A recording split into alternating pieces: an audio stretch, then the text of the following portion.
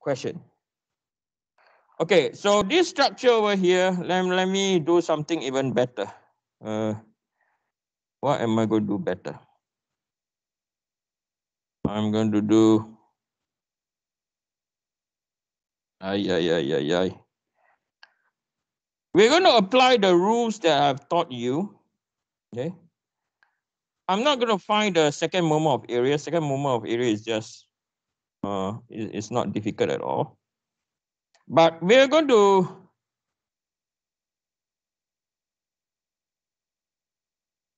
look at the solution procedure. Okay. So that's the problem with the solution manual. The solution manual is, these are the answers. Why? They don't explain why. So I'm going to apply what I taught you all. Okay. You all can hear me online, right? Can someone say yes? Yes, we can hear you. I'm going to apply what I taught you guys, and then the answer should be the same. Okay. So number one, we're going to design the shear flow. The web controls the flow. Okay. So our shear force is coming from the top. So the web controls the shear flow, right?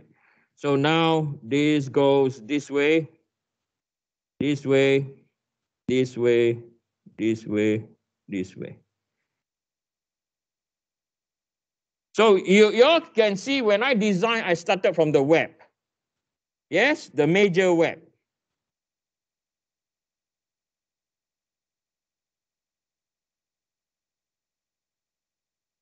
So from here, we identify terminal. Okay, so this is the terminal. This is no, I'll use a different card. So this is our terminal over here. We have a terminal over here. We have a terminal over here. We have another terminal over here. So we have terminal 1, terminal 2, terminal 3, terminal 4. Okay. And then at this stage, we now know, right? At here, we know what? Stress A is equal to 0 because Q at point A is equal to 0. And not just that, point A is at the what? Terminal. And we know at the terminal, the shear stress is equal to what? 0. Okay? Now we look at point B. Okay? Now, point B, the area of concern is only this area. I'm going to draw with, it's only this area that's concerned for point B.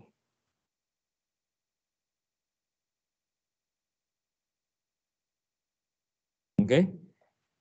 So at point, why that area? Because at the shear stress at point B, right, it is a wide flange analysis.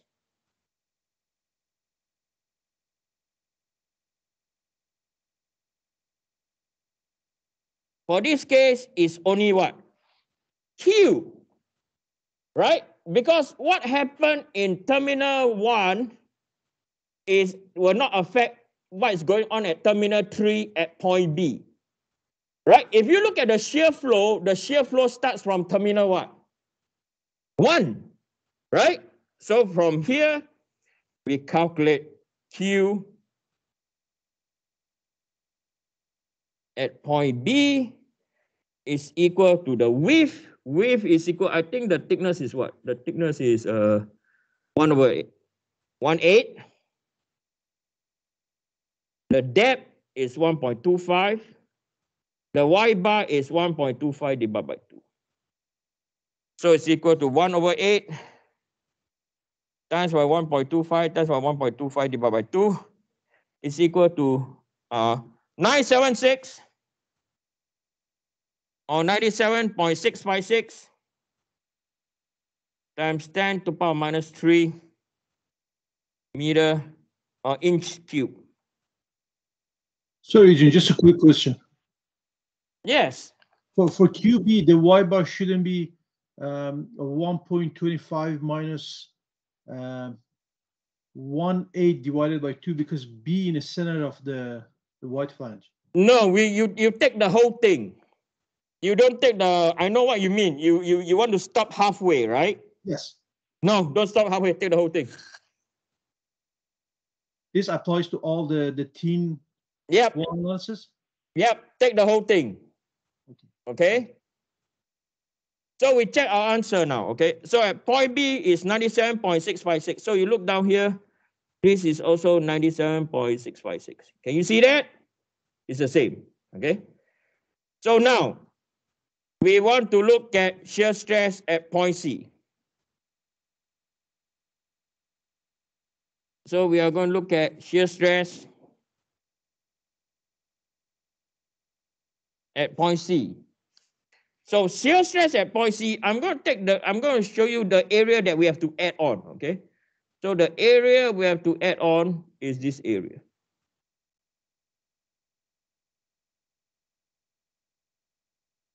Okay, the area we have to add on is this area.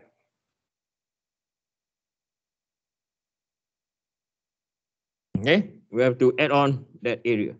So the area we have to add on, so this is again a white flange. Okay, so we call it our white flange.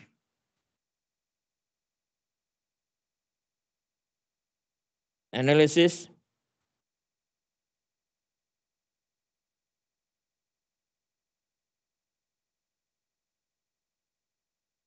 Is still Q. Okay, so this problem is more concentrating on whether Q or 2Q.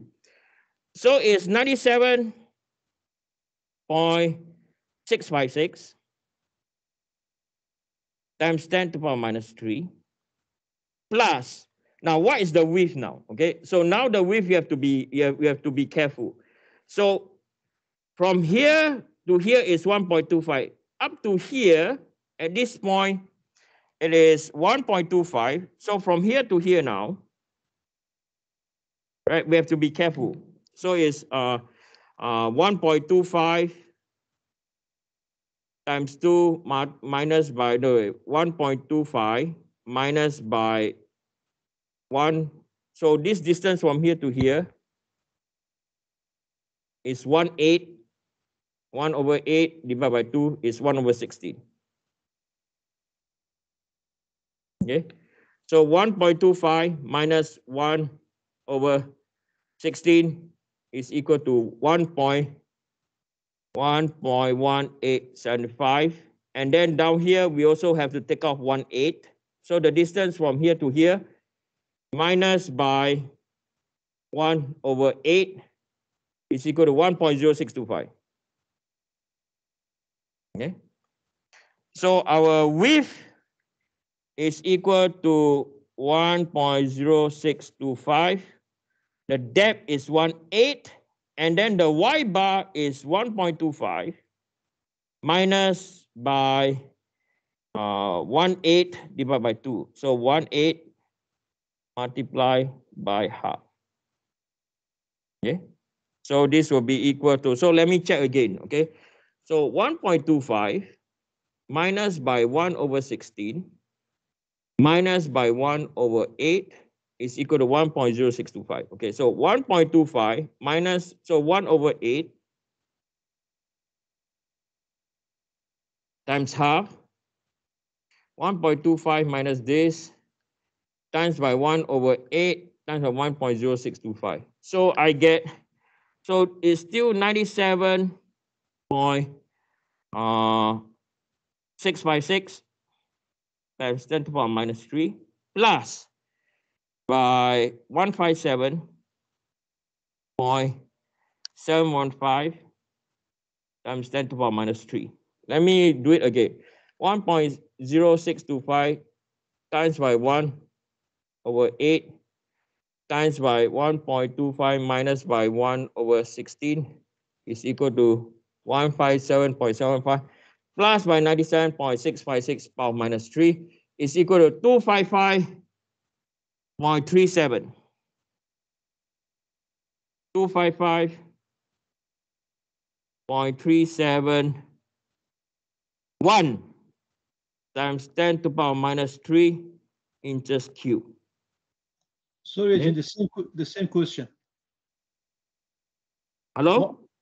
Eugene, just the same question. Why for B he didn't divided the thickness by 2, but for C he divided by 2 for Y bar?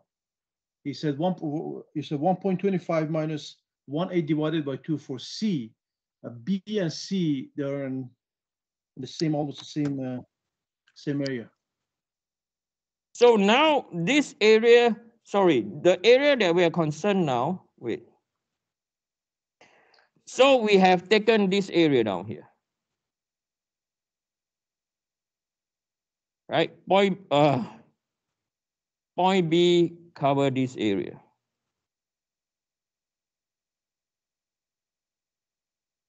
Okay. Point C now, we just have to add this area over here. Now got it. Thank you. Okay. Right. So our answer is 255.371. The answer is what? 255. The unit is wrong. Huh? The answer is inch square. The answer is h square. Inch square. I think. Okay. It's inch cube. Okay. Yeah, a typo error. Okay. So now the next one is we want to find point D. Now this is where things get interesting. Right? At point D, you have Q from one side and you have Q from where?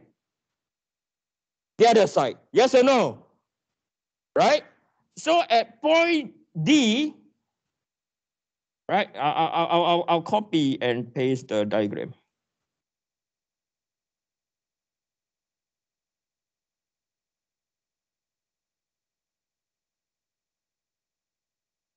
I'll do the next page.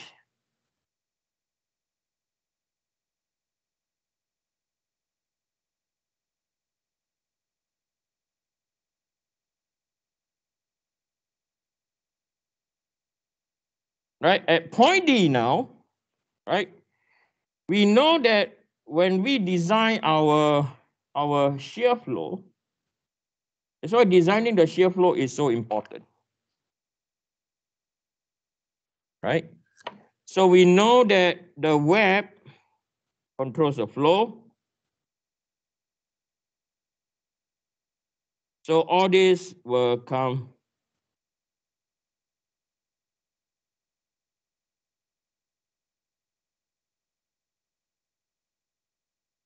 right. So at point D, we have to now consider this entire area now.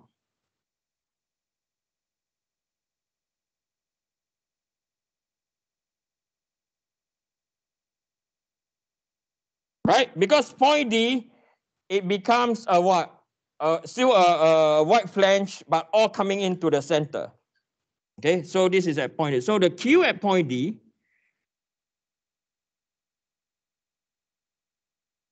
is equal to twice, okay, so twice the AB. So AB we calculated is equal to what? 97.656. 97.656.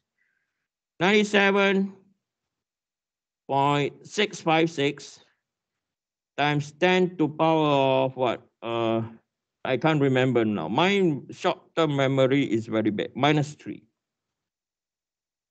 Okay. Then you plus. Now the width is equal to 1.25, twice of 1.25. So twice of 1.25 is 2.5. Minus by 1/8 on one side, minus by 1/8 on the other side. So the width, the depth is 1/8, right? The Y bar is 1.25 minus by 1/8 multiply